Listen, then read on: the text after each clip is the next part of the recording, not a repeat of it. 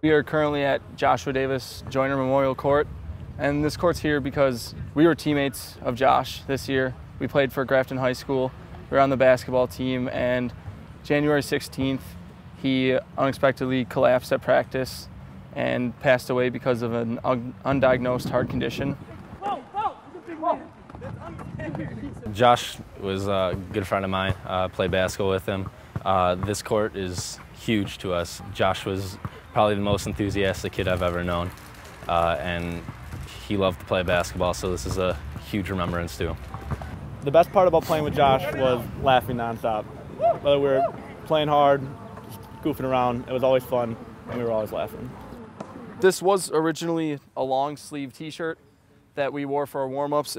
He wrote a poem about basketball a few weeks before he passed, and we put that on the front of the t-shirt. And then we also have his number on the back.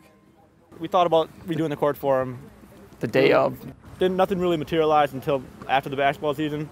We estimated $40,000 from the start because we found the sport court, the Versa court that we're using. And it all started when our friend Robbie made the t-shirts. He made t-shirts and we started selling them, and we ended up raising over $6,000 with that. And then the wristbands too, we made we made almost $10,000 from those sales. And then we started the Brick Pathway and the elite sponsors, where they donate over $2,000 to this cause. And it was just a lot of community outpouring in the bricks and wanting to help us once they found out what we were doing.